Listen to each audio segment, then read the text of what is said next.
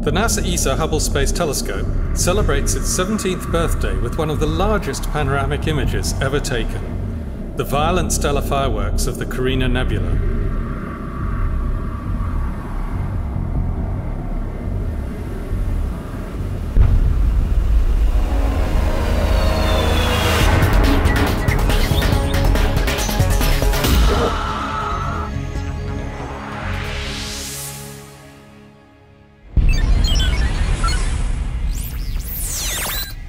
This is the Hubblecast, news and images from the NASA ESA Hubble Space Telescope.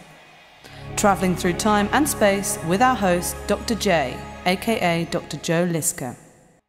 Welcome to the Hubblecast. On the 24th of April, we celebrated Hubble's 17th anniversary in space. In these 17 years of exploring the universe, Hubble has made nearly 800,000 observations of more than 25,000 different celestial objects. It takes pictures of the universe as it hurtles through space, orbiting Earth at a breakneck speed of 28,000 kilometers an hour.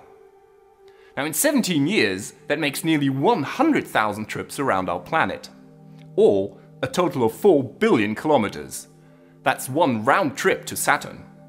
Today we are celebrating Hubble's 17th birthday by releasing a stunning 50 light-year wide image of the tumultuous central region of the Carina Nebula, where a maelstrom of star birth and death is taking place.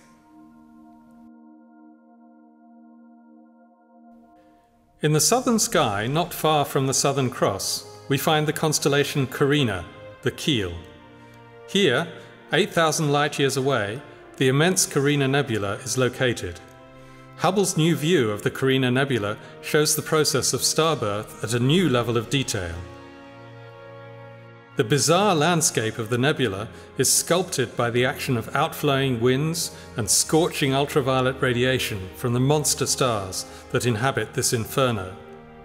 In the center of the nebula, we find Eta Carinae, which is estimated to be 100 times more massive than our Sun.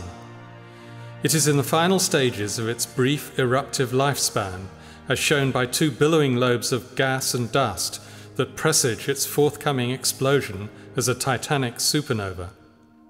Eta Carinae was the site of a giant outburst about 150 years ago, when it temporarily became one of the brightest stars in the southern sky. The star remains one of the great mysteries of stellar astronomy.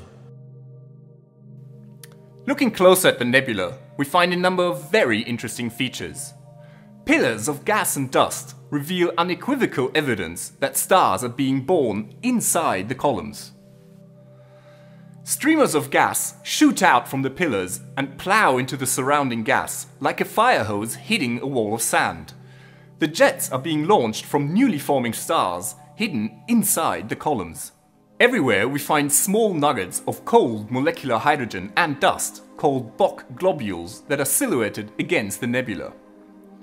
Now, the edges are glowing, which indicates that they're being irradiated by the hotter stars around. It's been hypothesized that stars may be forming inside these dusty cocoons. Since February 2007, Hubble has been operating with a reduced capability after one of its main cameras suffered a short circuit. A 5th servicing mission is, however, planned for September 2008 using NASA's space shuttle. 2 new instruments will be installed and several other upgrades will be made. The Carina Nebula is just one example of what Hubble can do. Every day, Hubble generates 10 gigabytes of data. That makes 30 terabytes over the 17 years of its lifetime. The Hubble archive is a real goldmine to astronomers in Europe and in the US. Every day, 66 gigabytes of data are being downloaded, and absolutely everyone can get access to these riches via the internet. More than 7,000 scientific papers have been published based on Hubble observations, and that makes Hubble one of the most productive scientific instruments ever. This is Dr. J, signing off for the Hubblecast. Once again, nature has surprised us beyond our wildest imagination.